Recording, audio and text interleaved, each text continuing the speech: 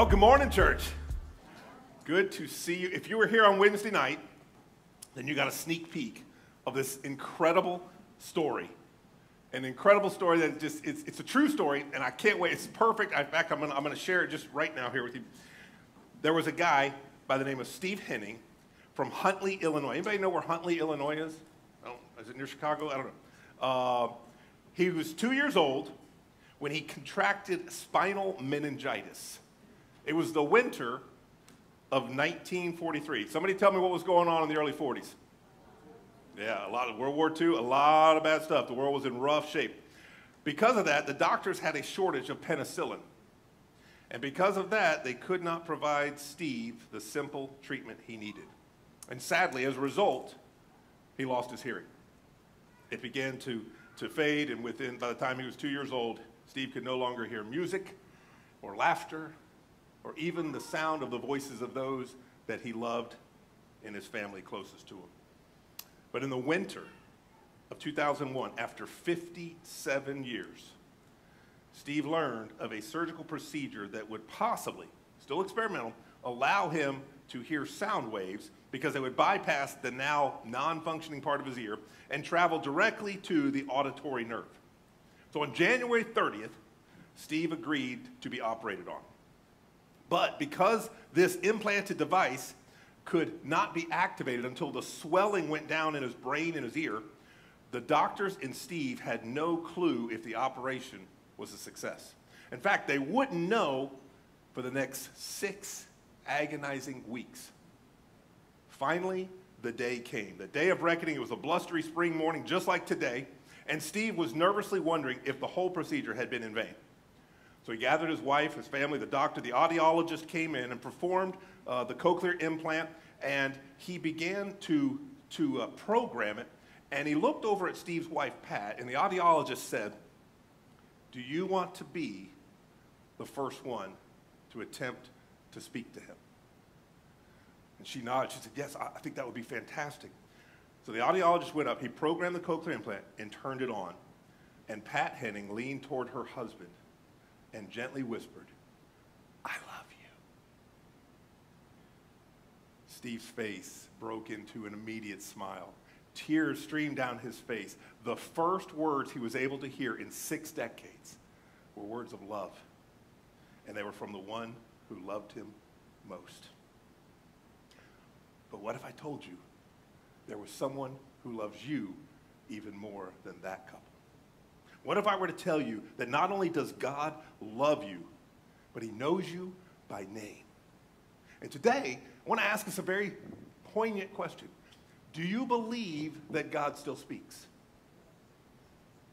And if so, how do you discern his voice? How do you hear his voice above the noise? How do you discern when it's him speaking and not just heartburn from the night before he shouldn't have that pizza? It's not just indigestion. How do you know when God is truly talking to you? And how do you discern his voice when that situation comes up, when that job problem comes up, when you need to make that choice and when wisdom is needed? Do you believe God speaks today? See, Moses had the exact same question, and he had a powerful encounter. And that's what we're going to look at. Exodus chapter 3. If you want to look at it with me, Exodus chapter 3, I'm going to read from the CSB today, a beautiful, very literal, conservative translation. Starting here in verse 1, chapter 3, he says this. "Meanwhile, Moses was shepherding the flock of his father-in-law, Jethro, the priest of Midian. He led the flock to the far side," your Bible may say the backside of the wilderness, "and came to Horeb." Your Bible may say Mount Sinai, the mountain of God.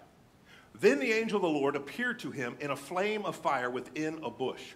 As Moses looked, he saw that the bush was on fire, but it wasn't consumed. So Moses thought, "Man, I must go over and look at this incredible sight. Why isn't the bush burning up?" When the Lord saw that Moses had gone over to look, God called out to him from the bush and said, "Moses, Moses." "Here I am," he answered. "Do not come any closer," he said. "Remove your sandals from your feet, for the place where you are standing is holy ground." Some cultures still do this today. Do you notice that? You ever been to somebody's house? They treat it with respect and say, "Take your shoes off." See, this goes all the way back to the days of Moses. Then he continued, "I am the God of your father, the God of Abraham, the God of Isaac, the God of Jacob.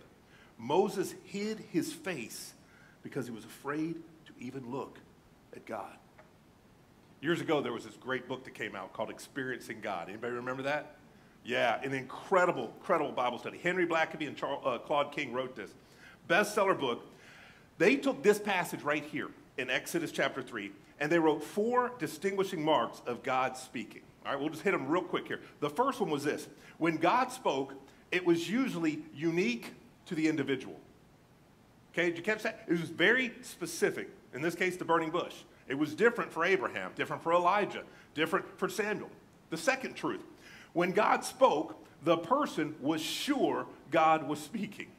There was no mistake, like, God, is that you? In fact, in this case, God introduced himself. There was no mistaking it. We know that God introduced it, and Moses hid as a result. The third truth, when God spoke, the person knew what God said. There was no doubt. There was no, I don't really know if he's saying, it's like, they might have doubted they were up for the job, but notice they never doubted what the job was. That's huge when you're listening to God. And the last truth that they point out, when God spoke, this was the encounter. This was it. Okay, there was no, go look behind another bush. Or Moses, okay, now you found me. I'm going to go over here and hide behind this door. And then if you do this, it's going to be a treasure hunt. No, meeting God is the encounter. God is enough. There's no like, well, there's hidden gold under this tree. God is the gold. This is the experience. God speaking. This is what we long for. Now we look at this and we say, well, Pastor, that was Moses. It was different back then. God spoke, and I get it because we read in Exodus 33 very clearly, the Lord would speak to Moses face to face as one speaks to a friend. You ever thought about that? How awesome, how terrifying would that be for the God of the universe to come and speak? And we think, well, he may not appear visibly or speak face to face like that, but I promise you, God is still speaking to us today. In fact, not only can we be sure he's speaking, we can be certain of what he's saying. We can actually have an encounter with the living God. All right, it is so important. Henry Blackaby, in the Experiencing God study, he stated this. He says, if you are having trouble hearing God speak, then you are in trouble. You're in trouble at the very heart of your Christian experience. On Wednesday night, we talked about this in John 10. Jesus says, my sheep, they hear my voice, and they know, they follow me. The great I am is still speaking. So how can we tell? All right. So what we're going to do is I want to take us from how God generally speaks to everyone, and then I want to compare it and bring it down closer, more personal, to how God speaks specifically to you if you are a follower of Christ. All right. So the first way that God speaks to everyone is this. He speaks through creation. Most of you get that, but some people think, I don't understand that. God speaks through creation. A lot of times people go, man, I just wish God would write it on the night sky, his love for me, or introduce himself, or do something. He does. That's exactly what he does. Look at Psalm 19. He says, the heavens declare the glory of God. The skies proclaim the work of his hands. Day after day, they pour forth speech. Night after night, they display knowledge. And we know this to be true. When you go out in creation, nobody stands at the edge of the Grand Canyon and says, wow, I feel so huge and important and great, right? We don't do that. We don't stand and look at the night sky and see countless stars and go, I feel important. I'm huge. I'm great. Look how powerful. No, we know because there's something greater than us. We are put in our place by the vastness of the ocean, by the majestic mountain range. And we see God's handiwork. Somebody built that. This pulpit implied a pulpit builder, right? His name was Eli. We know this. We can know him. We can have a relationship. We can touch him. A world implies a world maker. And we know this to be true. In this moment, we know there's something greater. It's the Creator God speaking.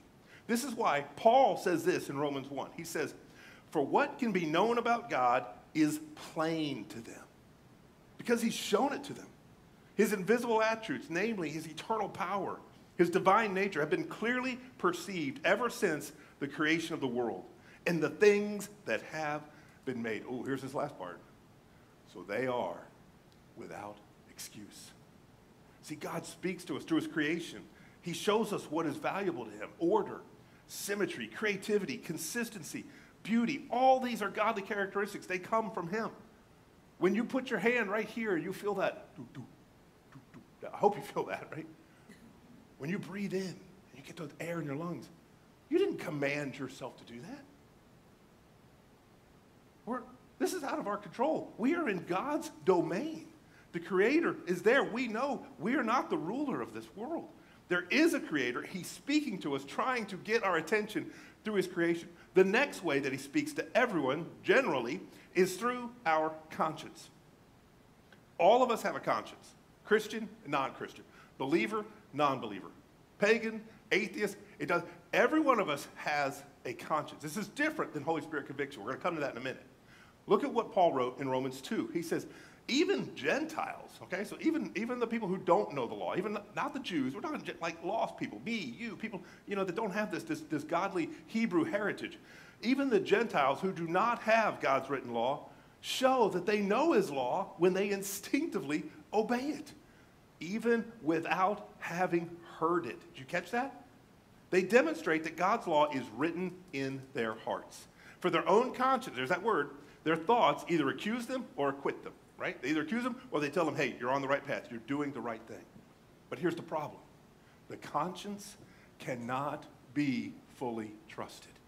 I want to be very, very, very clear about this. Okay? If you're listening at home, the conscience cannot be fully trusted because of sin, because we have all fallen short of God's glory. Things that we'll discuss this in a minute. Our consciences can be deceived. And our conscience is limited to a degree. How many times have you heard somebody say, just trust your heart. Okay? Just go with your gut. Let your spirit animal be your guide. No! That's horrible advice. When you read Jeremiah, it says the heart is deceitful above all things. How many times, if you had followed your heart, would you be where you are today? Think about that. The heart is so fickle. We know it. We may not like to admit it. Don't trust your heart. The heart is deceitful above all things. It can be desperately wicked. In fact, the Bible goes so far as to say you can actually sear your conscience by giving over to sin, even to the demonic realm. Right? So we have to be very wise and exercise discernment when it comes to listening to and obeying our conscience. But there is no doubt that written on every one of our hearts is eternity and the weight that comes with it. In fact, Ecclesiastes 3:11 literally says that. God has placed eternity on the human heart. It's in everyone's heart. Okay? You sit still long enough. You be quiet long enough, your conscience will bear witness to the fact that you know, if you're honest, you know right from wrong. Every one of us know that. You have a desire for justice to take place. You have a desire. You have a God-implanted desire for things to be made right. And you know, as things are now, they're not. You instinctively know that. Why? Because you have the divine nature. You have desires in this world that this world, as it is now, can't possibly fill. How do you know these things? Not because you learned them. It's because someone wrote them on your heart. God. He is speaking those things. He implanted those. The third way God speaks is through circumstances. Through circumstances.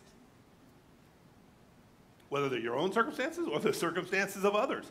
Again, it takes spiritual discernment to know what he's saying here. Just like with our consciences, we have to be careful how we interpret circumstances. But there is no question God speaks to us through what comes our way, through circumstances, through opportunities. A lot of times, God will use circumstances for good and bad circumstances to get your attention, to listen to him. I love how C.S. Lewis puts it. He says this, God whispers to us in our pleasures. He speaks to us in our consciences. And he shouts to us in our pain. It's his megaphone to rouse a deaf world. Isn't that great? Don't you wish you could write stuff like that? It's like, what? I write like, God is good. It's just amazing. I love it. So in creation, in conscience, notice they all start with C. I'm giving you a hint here. They're all starting with letter C.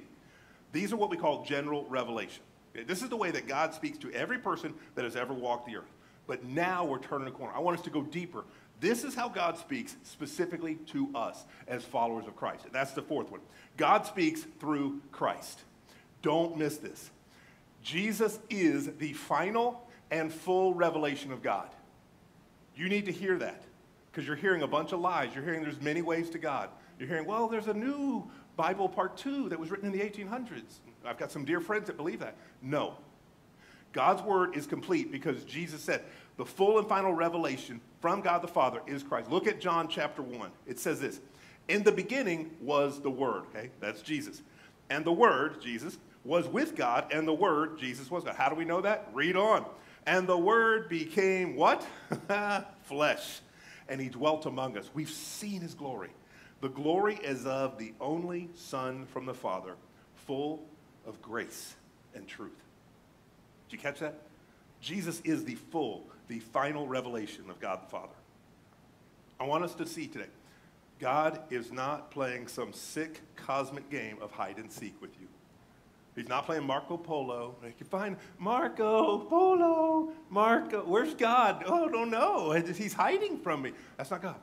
We don't serve a capricious God. I know everything. I know I have a perfect plan for your life, but I'm just not going to tell you. Can you imagine? God's not like a middle schooler who's mad at you. He is the sovereign creator, and he gives us truth, and he speaks through Christ. God is saying, I am right here. How do we recognize the voice of God? Get to know the voice of Jesus. He told his disciples in John 14, if you've seen me, you have seen the Father. If you hear from Jesus, you are hearing from God the Father. In fact, some of your Bibles, if you look, may even have the words of Jesus written in red. The red letters, right? So you want to know God? Read the red. This is incredible. We know the actual words of Jesus in the Scripture. Read the red. It is authoritative. When Jesus speaks, God the Father speaks. And that's our next truth. God speaks through his canon of Scripture. Canon simply means measuring stick, or the authoritative collection, the standard. This is your standard. So I got to ask, are you letting it be your standard? When decisions come, when you got to make those hard calls, are you letting this be the standard of truth? Or are you going with secular human wisdom? Are you going with what your buddy says, who doesn't know God? This is the authoritative, blameless, perfect Word of God. When the Bible speaks, God speaks. Here's just a few passages I want you to see concerning the power of the Word of God. Isaiah chapter 40, verse 8 says this, the grass withers, the flower fades, but the word of our God will stand forever. Did you catch that? Man, that's power. Matthew 24, heaven and earth will pass away, but my words will not pass away.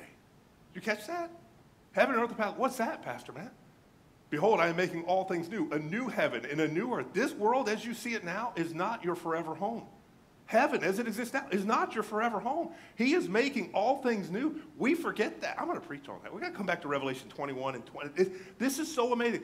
Everything we see will pass away, except the words will not pass away. We have the Scripture. Look at Hebrews 4:12. This is so great.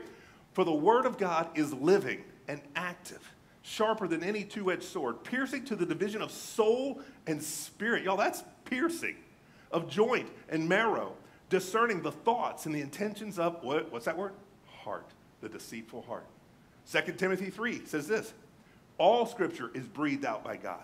All Scripture is profitable for teaching, for reproof, for correction, for training in righteousness, that the man of God may be complete, equipped for every good work. And what we talked about last week, 1 Peter 1:21. No prophecy was ever produced by the will of man. This is not a man-made thing, but men spoke from God as they were carried along by the Holy Spirit. There was this great song that came out in the 70s. I'm not going to name it because you know it, and it's kind of a little creepy. But he said, when I sat down to write the words of that song that went to number 1, it was as if something possessed me and moved my hand, and the word came. It was so creepy. And it's a pretty demonic song. I won't name it. You know what I'm talking about, right? And they did. They were moved along by the Holy Spirit. I picture this. God was speaking through them, and he's still speaking today. He speaks through his word. This is why it is so frustrating when people say, I don't hear God speak to me. I saw this great meme. It tells you the whole truth if you can handle it. Don't say God is silent when your Bible's closed. Boom. God is speaking. We have the living, breathing Word of God, and we're like, oh, that's right, I should probably read that. I put it in the back of my car, and I haven't seen it since last Sunday. There it says. God is still speaking. Church, this is why it is so important to have that time in his Word. When you open up your Bible, you spend time alone with God, he will speak to you through his word, through the power of the Holy Spirit. Which brings us to the next way God communicates. He speaks through the counsel of his Holy Spirit. The precious Holy Spirit. One of the Holy Spirit's roles is to glorify Jesus by taking what he said and enable us to understand it, to obey it. That's why sometimes on Wednesday night you'll hear Pastor Bill or Pastor Jason or Pastor me, myself, will say, Holy Spirit, will you be our teacher tonight? Will you be our messenger? Will you be the Spirit of truth, the counselor that reveals truth? In fact, John chapter 6 says, when the Spirit of truth comes, he will guide you into all truth. For he will speak, not on his own authority, but whatever he hears, he will speak. From me, he will declare to you the things that are to come. He will glorify me, for he will take what is mine and declare it to you. So God speaks to us through his Holy Spirit. And the Holy Spirit will never contradict his word. You need to hear that. I am seeing so many people. I've got Facebook friends that have friended me from all over the planet, and they are putting some of the most ungodly, unbiblical truth out there. They're like, oh, well, the Holy Spirit gave me a revelation like that. What are you reading? That's not even scriptural. It's not even biblical. The Holy Spirit will never contradict the Holy Bible. Did you catch that? They will align. They will support each other. God is not the author of confusion. You know who is? The devil. Satan is the author, and he is so sneaky. I read just this week about a family in Peru who bought a puppy from a vendor in Lima, Peru. He was so cute, so cuddly, so full of energy, they called him Run Run. Run Run, okay? He was playing with the family, and he was doing great, and he got bigger, and he got more aggressive, and he got more full of energy, and he was going crazy, and everybody loved him until one day he stopped getting along with others. And he started to show this aggression. He began fighting with other dogs and trying to dominate them. And then he would sneak out. He would start killing chickens anywhere he would find them. He was going, sorry, Leanne, right? Don't keep them near you. He would start killing all these chickens, and he'd come home with like chickens. People were like, what happened to cute little Run Run? Well, it turns out Run Run wasn't a cute little puppy. Run Run ended up being a wild Andean fox from the Andes Mountains. Now, look in his eyes, y'all. Would you pet that? That thing, he is staring a hole right through you. His name shouldn't be Run Run. His name should be Kill Kill. He will flat out kill you. Oh, I got to think, the devil is just like that. He sneaks in, he's all cuddly and cute. Oh, I will love him and pet him and call him George. No, he's not your friend. The devil is sneaky. He starts out all innocent, but then he is a dangerous fox. You know what his passion is? To steal, kill, and destroy. To sow confusion. That's John 10:10. So, church, we have got to stay close enough to the Lord to recognize his voice, not the crafty, sneaky fox. Run Run is not your friend. God's word is the counsel of the Spirit, the Holy Scriptures. These are where we find truth. So if you ever sense God prompting you toward an action, to do something, or to say something to someone, I'll give examples in just a minute. The Holy Spirit and God's word will act in accord. They will always line up. They will always support each other, always. The last way God is still speaking to us today, specifically, is through his church. And I love this. He's speaking through you. What we're doing right now. The teaching, the preaching of God's word. When you were in small groups, when you're hearing God's truth, he has established that preaching and teaching as a means of how he communicates truth today. Look at Romans 10:14. He says this, how then can they call on him that they haven't believed in? And how can they believe without hearing about him? And how can they hear without a preacher? And how can they preach unless they're sent? As it is written, how beautiful are the feet of those who bring good news. So faith comes from what is heard, and what is heard comes through the message about Christ. Did you catch that? The wisdom of God. It is the church of God now that is proclaiming the word of God. That proclamation of the word, this is where we hear one of the ways of him speaking. God is speaking when his word is being declared honestly and with clarity. By the way, the church there also means the gathering of saints, the ecclesia. It literally means the called out assembly. You are the congregation. That means you. There is wisdom found in the multitude of counselors. You are counselors with each other when we come together. This is why it blows my mind why people would skip out on church. I'm not saying it's just because I work here. Long before I was a pastor, I was part of the local church. Long after, I'm no longer a pastor. When I retire in 59 years from now, why are you laughing? When I retire, one day, I will still be a part of God's church. I will still support it. Does that make sense? Because it's greater than us. It is the ecclesia. We are supposed to be called out. How are we supposed to be the lighthouse if we blend in? We're called out. We are the ecclesia. God speaks to his church. And why someone would not make a habit of showing up where God speaks, I will never know. Together, in the Word of God, filled with his Spirit, we can rightly discern the voice of God. So are you struggling to hear God's voice? Because this helps. When you're in his Word, when you're around like-minded believers who can help you discern these areas, there are some places where God speaks so clearly you do not even have to question it. Some things that are so true, so black and white, he's laid it out in his Word. For example, sexual immorality, don't do it. Serving, giving, do it. Live generously, be open-handed. Justice, righteousness, love it, right? Fight for it. The 10 Commandments, obey them. They're not the 10 suggestions. They're the 10 Commandments for a reason. Evangelism, missions. We don't have to wonder whether or not we should share the gospel. We don't have to wonder whether or not we should be living on mission and supporting those who are willing to do that. In fact, on Sunday, May 22nd, you are going to have a chance to support our missionaries. You're going to have a chance to do just that. It's going to be so awesome. Don't miss it. Sunday, May 22nd. You'll have a chance to support our missionaries. All right? So God is speaking very clearly in some things, but what do you do about the gray areas? Pastor, what do I do, man? I'm facing a situation here. I need to know if I should make a move to this new location. Does God's word address that? Pastor, I've got some questions here. Is this the right time for a career change? Pastor, I'm praying it's kind of a gray area. Do I move forward with this adoption? Because I kind of feel like the door's open, but I'm just still not sure. Pastor, do I take this next step in this relationship? After church today. Pastor, where do I eat? Do I go to Olive Garden or Ruckus? Because they're both so good. Or even worse, do I go to Los Tres or La Rancherita? It's tough, right? What are you going to do? I'll tell you, I'll make it easy. God is in all those places, by the way. They're all good. What do you do? This is where God uses his Holy Spirit in his church to help you clarify if he's speaking, how he's speaking, when he's speaking. He will use people in the process. And here's a side note. He will also offer you his peace. If you do not sense the peace of the Holy Spirit with your decision, keep praying. Remember, God is not the author of confusion. He is the Prince of Peace. There's something about when he speaks. I'm telling you, no doubt about it, God is still in the speaking business. And we can know what he's saying. There's nothing like hearing the voice of God. Now, there are some things, I'm just going to go there because I got just enough time.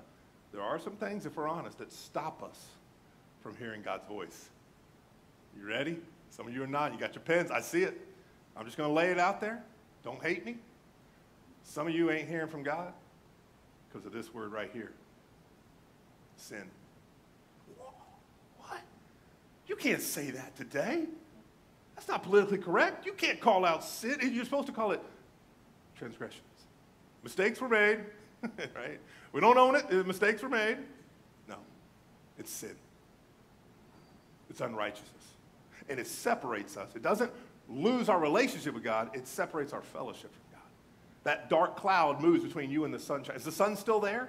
Of course it's still there. But because that cloud has separated it, I no longer feel the warmth of the sun. Does that make sense?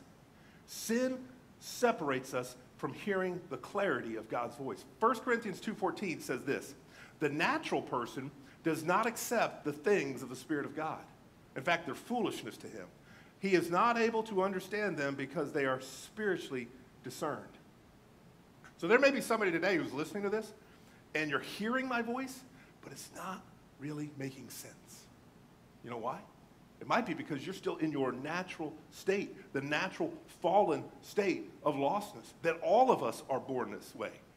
In other words, if you've not trusted Christ fully as your Redeemer, if you've not had that spiritual transformation, that grafting into his family, then the enemy still has you blindfolded. There are still scales covering your eyes. You ever have somebody you're talking to, you're trying to share the faith, and they're just not getting it? Like these spiritual things, it's so clear to you, but you're looking like, why don't they get it? This is how. This is why. They don't know the Lord yet. Don't give up on them. They just don't know yet. They're still in their natural fallen state. 2 Corinthians 4:4 goes on to say this. The enemy has blinded the minds of unbelievers. It keeps them from seeing the light of the gospel. It keeps them from seeing the glory of Christ, who is the very image of God. All right, so what do? We keep praying for them. We keep loving them. We keep sharing with them. But ultimately, hear this. This is in God's hands. This is God's timing. He is the one that does the saving. Your job, don't give up on them. Keep loving them. Keep praying for them. Keep sharing. Keep inviting them. But mark it down. Even those who are saved, when sin comes between you and the Lord, it can break that clarity, that fellowship with God. You hear the voice of God, and then suddenly it seems dim. Is there something in your life that's unconfessed? This is why it's so important to keep short accounts with God, to live a life of confession. Same thing the Bible tells us with our spouse. Never go to bed with anger in your heart. Do not let the sun set on your wrath. Don't turn your back to that spouse. That gives a mighty foothold for the devil. Turn towards them. Work it out. Don't go to bed. Keep short accounts. Don't go 3 months from now and come up to me and go, hey, this has been bothering me for a while. I've been meaning to talk. No, you haven't been meaning to talk, or you would have. Right? You come up and hug me, I assume we're great. I come up and hug you, you can assume we're great. I'm not going to come up and blindside you 6 months from now and go, man, I can't believe you've been doing it. Like, why would you tell me that now? Let me know. Keep short accounts. Don't you want that with your friendships? It's no different than our Heavenly Father. The second reason some of us don't hear from God is because of stubbornness. Y'all, this is a big reason. Listen to Hebrews 3:7-8. Today, if you hear his voice, do not harden your hearts like those in the rebellion. Today, as long as it is called today, exhort one another, that none of you may be hardened by the deceitfulness of sin. You know what I imagine here? Calluses. You know how you work, you get calluses on your hand? I don't, because I have soft hands. But some of you at work, you know what I'm talking about? You get those calluses. It's like our hearts. They become hardened and cold. And it's not that God's not speaking. It's our cold, hardened heart. We haven't obeyed what he said to do. When you're a kid, you've asked them to do repeatedly the same thing, and they refuse to do it. Does it affect your relationship with them in the short term? Absolutely. Will you please do it? You haven't done that yet. You need to make it right. It's that stubbornness. Think about this. You know, when we don't surrender, but instead we get stubborn and prideful, we have trouble hearing God speak. Is that you? Is that why maybe you're hearing fog, noise, or silence? Think about Moses, the very first one we read about this morning. For 40 years, this guy was out in the desert, in the backside of nowhere. I mean, it was desolate. There was nothing to do. He wandered around. God was ready to get his attention. He was out there. We're talking like past Siler City, past Tashi Station, past Mos Eisley. He was all the way out near Jakku. Some of you don't get that. But do we have that actual photo of Moses in the wilderness where he was hiding and looking for sin? I think yeah, there he is right there. If you look closely, down in the bottom left corner, here's Moses. Right there. He's got his helmet on because he doesn't want to hear God. Star Wars reference? Check. This is what I picture with Moses. He's out in the desert, eating his little puffy rations, waiting for God to speak. You think God didn't want to speak for 40 years? Think about this. Some of us are not hearing God speak because of our stubbornness and our pride, and we're wondering, God, why don't you talk to me?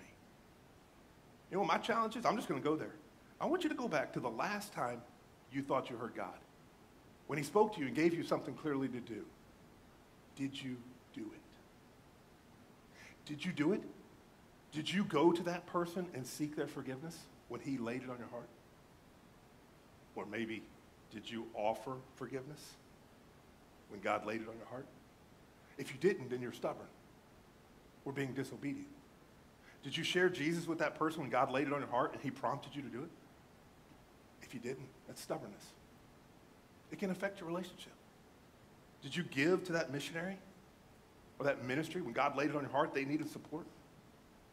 When God told you to do something, did you not do it? Don't let stubbornness and pride keep you from hearing from the great I am. Allow your heart to be soft. And then walk out in obedience and surrender to Jesus. The third reason people don't hear God speak is because of our self. Self. We are too busy wrapped up in ourselves. We are too busy living for ourselves, too busy wrapped up and focused and listening to just what we want, and as a result, we don't hear God speaking.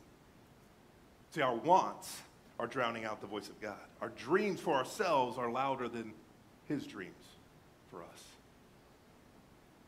I'm going to tell you something, guys. When self is the driving force behind anything you do, you can bet God is not the voice behind it. In fact, when I read Scripture, it tells me, die to myself. The actual words are crucify. Crucify my own flesh. When God speaks, every aspect of selfishness is crucified. So, I got to ask, how you doing with that? Got room to improve? Good, we all do. That's why we're here. That's what's so awesome about God's word. When we live for ourselves, man, it hinders God speaking to us in a clear way. God had to rid Moses of himself before finally he revealed himself, and he spoke to Moses, and look how clear it was. All right, but what happens, Pastor, if we look at these three barriers in life, and I'm just being humble and honest, I honestly don't see any of those barriers in my life, yet God still seems silent. What then? Pastor, what do I do? I mean, I'm trying my best. I'm living for Christ. I'm seeking him. I'm reading his word. I'm spending time with, to the best of my knowledge. I'm living a repentant lifestyle. I'm trying to be obedient to him. But for whatever reason, I still feel like God seems silent. Is there anything I can do during that time? Yes. I can tell you from Scripture, good things come to those who wait on the Lord. There's just one problem. We don't like to wait, do we? None of us woke up this morning and say, I can't wait to go out to eat today and stand in a long line. I can't wait to go to the hospital with my broken arm and sit in the waiting room for 7 hours. It's going to be delightful. We don't like to wait. Man, I want to have that thing. Download it. I need that. It's going to be 4 to 6 weeks. No, you don't. Amazon Prime, baby. Boom, it's there. Overnight. In fact, it's probably in your house right now. I want that song. I want that app. Just download it. Push a button. I don't want to wait on dinner. Okay, order the appetizer. It's ready. They'll nuke it. They'll bring it out. Well, how about this one? Man, I really, really, really want. No, sorry. I need that brand new car. And I don't want to wait. I don't have to save and pay for it. I want to take out a loan. After all, the guy was really nice. He said, why don't you enjoy it while you pay for it? Right? If he laughed like Satan, we'd be like, wait a minute, what? But he doesn't. Right? So you want to finance that at 27% for the next 5, 7, 20 years? It's all good. Sign right here. We don't like to wait. We make it so easy. Oh, we hate waiting. But in God's economy, waiting on him produces something in us that nothing else can produce. Look at Moses. Man, let's learn from him. He was waiting in the desert wilderness for 40 years before God spoke. 40 years. That's older than some of us in this room. I know some of you are like, wow, that's encouraging, Pastor. 40, that's awesome. But what was he doing in those 40 years? You ready? I'm going back to the very first verse. You know what he was doing? He was tending his father-in-law's flock. In other words, he was staying faithful and doing the next thing. He was putting one foot in front of the other. He didn't cower in the fetal position and say, I don't know what I'm doing, so I'm going to freeze and paralyze in fear. He did. He was going about his daily routine, being faithful, being obedient, living as best as he can in righteousness. And God showed up, and it spoke, and it changed the whole trajectory of his life. He had one encounter with God, and it changed everything. So seek his presence. I read recently about the Navy SEALs, and they have this phrase, go all the way back to Vietnam. The phrase is this. It's kind of weird if you've never heard it. Always keep one foot in the water.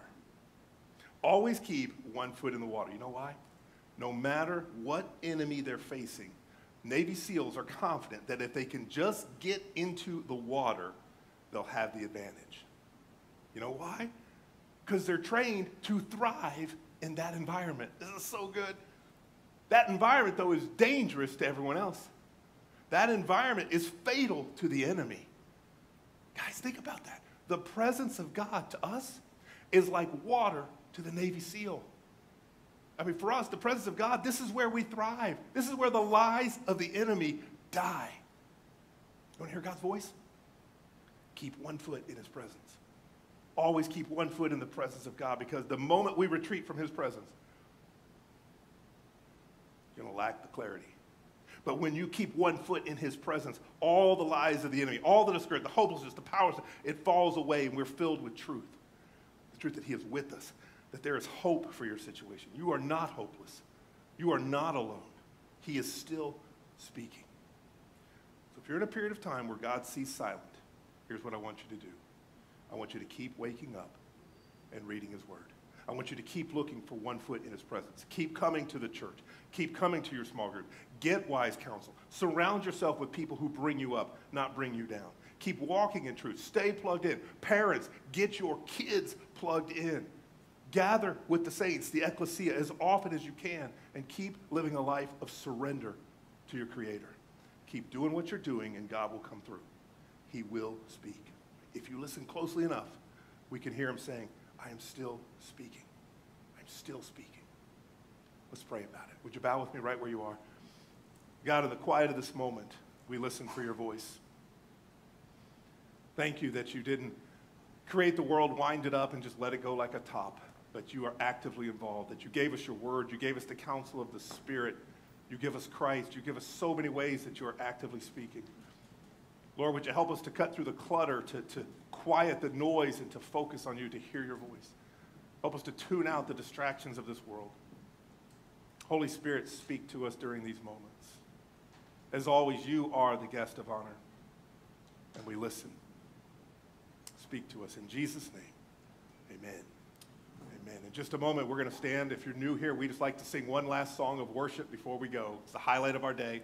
We open up the altar. If you want to come and pray, feel free to do that. No one will bother you. There's just something special when you come and you kneel and you listen to your Savior. Maybe you want to pray for a lost family member, a lost friend. The altar is open. Let's stand together now. The words will be on the screen. The altar is open. Just be obedient to what the Lord is leading you to do today.